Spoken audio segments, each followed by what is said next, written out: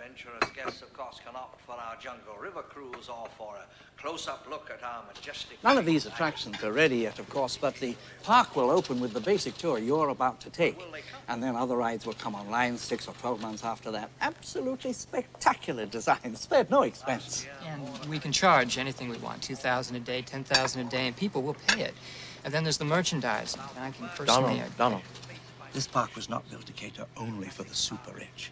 Everyone in the world has the right to enjoy these animals. Sure, they will. What, we'll have a coupon day or something? Yes. Gee, the lack of humility before nature that's being displayed here staggers me. Well, thank you, Dr. Malcolm, but I think things are a little bit different than you and I had feared. Yeah, I know. They're a lot worse. Now, wait a second. Now, we haven't even seen the part where Donald, let him talk. There's no reason. No, I want to hear every viewpoint. I really do. Yeah, don't you see the danger, John, inherent in what you're doing here? Genetic power is the most awesome force the planet's ever seen, but you wield it like a kid that's found his dad's gun. It's hardly appropriate to start hurling generalizations. If I may, I'll tell you the problem with the scientific power that you're using here. It didn't require any discipline to attain it.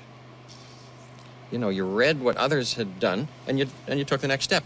You didn't earn the knowledge for yourselves, so you don't take any responsibility for it. You stood on the shoulders of geniuses to accomplish something as fast as you could, and before you even knew what you had, you patented it and packaged it and slapped it on a plastic lunchbox, and now you're selling it. You want to sell it. Well, I don't think you're giving us our due credit.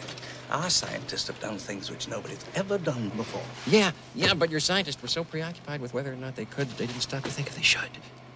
Condors.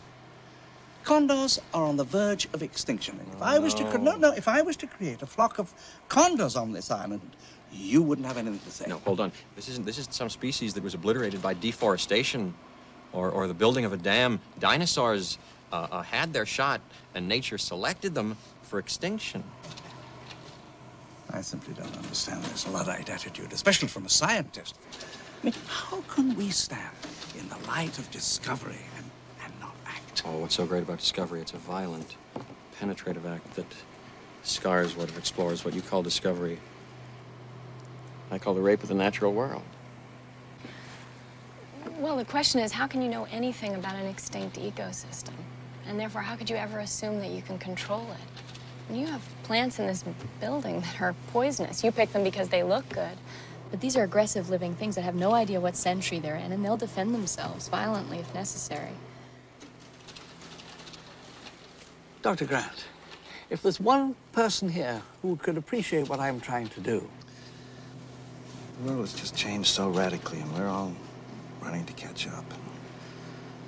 I don't want to jump to any conclusions, but look. Dinosaurs and man, two species separated by 65 million years of evolution, have just been suddenly thrown back into the mix together. How can we possibly have the slightest idea of what to expect? I don't believe it. I don't believe it. You're meant to come down here and defend me against these characters, and the only one I've got on my side is the blood-sucking lawyer. Thank you.